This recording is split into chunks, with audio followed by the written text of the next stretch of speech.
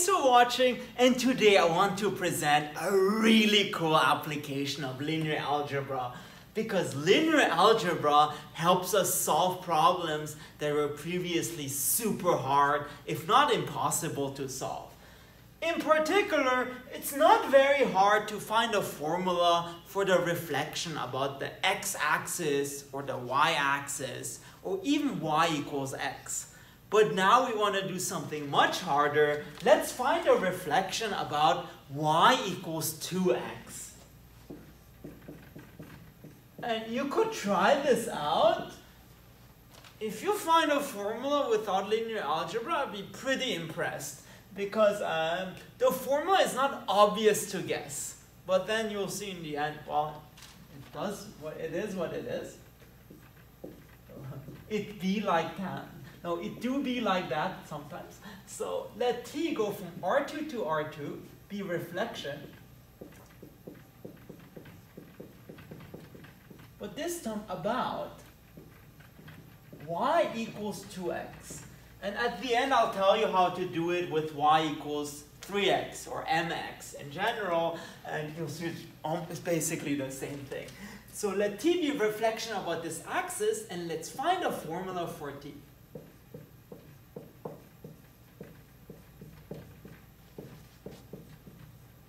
For t. So let me draw a picture of what's going on. Again, we have our x and y axes, and we have that line y equals 2x. Should look something like that. And what does t do? It takes a vector xy here and just reflects it about this line to get, let's say, a t of x comma y. All right.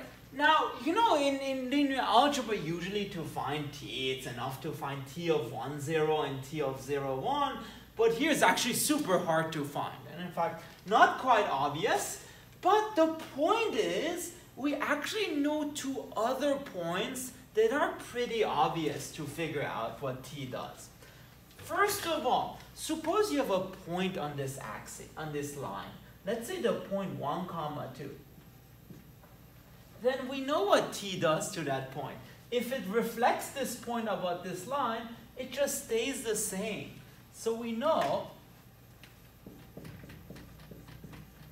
that t of 1, 2 is t is 1, 2. That's one thing. And by the way, of course, we also know t of 2, 4 is 2, 4. But that's not very helpful because at the end we want a basis. So somehow we need to find another obvious point where we know what t does. Well, the nice thing about reflection is that it behaves very nicely with perpendicularity. So for example, you can consider this perpendicular line. Okay? And if you want, you don't even need to know the equation, but I guess from calculus, you know that, or algebra, you know that the perpendicular line has the equation negative reciprocal slope, negative 1/2 x. In particular, let's pick a point on that line. Let's say just to check, minus 2, 1. Then we kind of know what t does here. In this case, reflection, you just flip it about the origin. So the point minus 2, 1 becomes 2, negative 1. In other words, minus that point. So t of minus 2, 1, it's minus 2, 1, which is 2, negative 1. Which kind of tells us the following. It might be useful to consider the bases consisting of the points 1, 2 and minus 2, 1. So in other words, suppose you knew x-axis is this thing, and you knew y-axis is this line. Then it turns out from those two formulas, we can easily figure out what t is in that basis. So maybe in a new whiteboard. By the way, in another video, I will do the same thing with projection, also pretty cool. So let beta be 1, 2, and minus 2, comma 1. And first of all, let's find the matrix of T with respect to that basis. And again, it's a basis because those vectors are linearly independent, so they're not multiples of each other. That's why I made sure to choose a new vector here. And it turns out they span your whole space, which is good. So how do you find the matrix of a linear transformation? You evaluate T at the old vectors, so T of 1, 2, and T of minus 2, comma 1. We've just shown that T of 1, 2 is 1, 2, and T of 2, minus 2, 1 is 2, comma minus 1. And then you just need to write this in terms of your basis vectors. Plus blah, blah, blah, minus 2, comma 1. So it's 1 times 1, 2, plus 0 times minus 2, comma 1. And this is minus 1 times, sorry, this is 0 times 1, 2, plus minus 1, comma minus 2, 1. And therefore, all you need to do is gather those coefficients in columns. T beta beta. And again, very important that it goes in columns. So it's 1, 0 as a column, and 0 minus 1 as a column. So this is the matrix of T, and it is a reflection matrix, and that shouldn't be too hard to imagine why. Because you see, on this axis, T just fixes a vector. It doesn't do anything. So it's 1, 0. On this axis, it reflects that vector. So it's 0 minus 1, just like reflection. But that's not what we want. We actually want a concrete formula for T. And that's why, in a second, you'll see it's useful just to consider the standard basis. So suppose we change our axes back. So suppose our new axes here are the x and y axis. So let gamma equals 1, 0 and 0, 1 just be the standard basis of R2.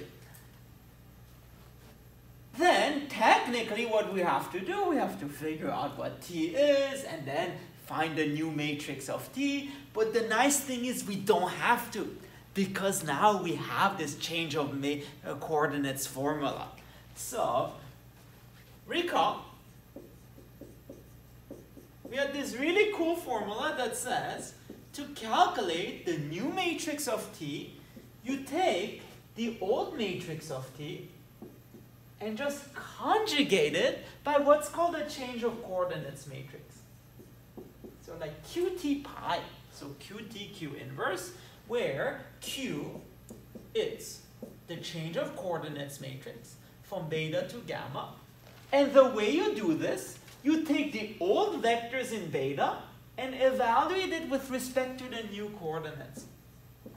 So it's 1, 2 with respect to the new coordinates, and minus 2, 1 with respect to the new coordinates. But because we have the standard basis, this is not hard to do, because 1, 2, it's 1 times 1, 0, plus 2 times 0, 1. So it just becomes 1, 2. And the new coefficients here are minus 2, comma 1.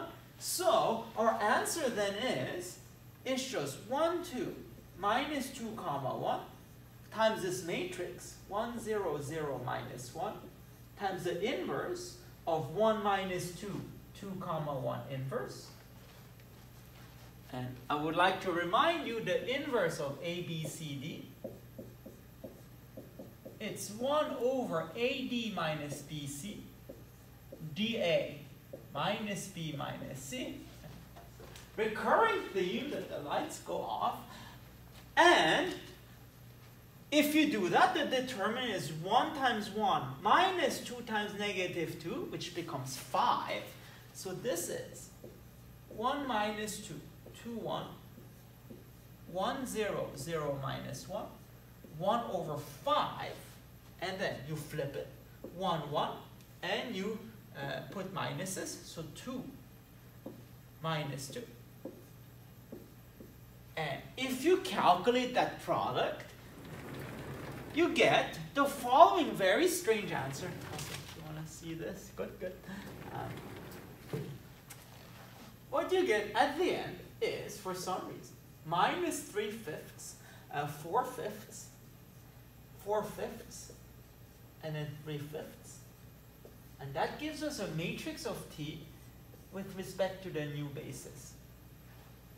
And here's the nice thing. If you have the standard basis, then it's actually easy to figure out what T is. Namely, T of xy is just this matrix times xy. So minus 3/5, 4/5, 4/5, 3/5 times xy. And again, this only works with the standard basis. So this is what's cool about it. And we get basically minus 3/5 x plus 4/5 y, and then 4/5 x plus 3/5 y.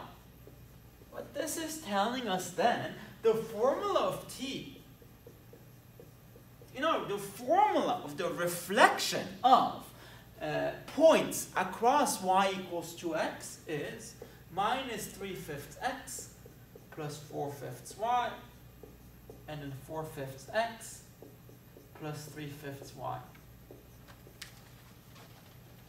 And yeah, whoa! How cool is that? And of course, there are other ways of getting this with geometry or something, but I think this is super elegant. I feel linear algebra is a math of laziness, because at no point did we do any complicated calculation. We just said, well, we know T at those two easy vectors, and then we just use this beautiful change of coordinates matrix formula, and then we get our beautiful formula. And that's why also sometimes linear algebra is called linear geometry. And I would just like to mention, if you have the line y equals mx, everything stays the same, except you just replace 2 with m. So in other words, your points here then are 1 comma m, and then if you want a minus m comma 1, and then if you want your formula then becomes, let's see, I have it here, so let me check. So 1 minus m squared over 1 plus m squared, okay, times x, okay, plus, let's see, 2m over 1 plus m squared y, and I have to go back there. So 2m and then m squared minus 1. So 2m, m squared minus 1. So 2m over 1 plus m squared x, and m squared minus 1 over 1 plus m squared y. And of course, you may also ask, what about lines not going through the origin? Like let's say y equals to mx plus p. Then I haven't found a formula, but technically you can't really use linear algebra because it's not a subspace, so it doesn't go through 0. But not a problem at all. If you have a point here, let's say x comma y, just translate everything down. So in other words, translate this down by p units to the x comma y minus p. Then this new line is y equals to mx. Then find a formula of t with this x, y minus p, and at the end just add p to y. So my guess is just the same formula, but with y plus p instead of y. All right, I hope you like this reflection extravaganza. Next time I'll do projections, of course. And if you want to see more math, please make sure to subscribe to my channel. Thank you very much.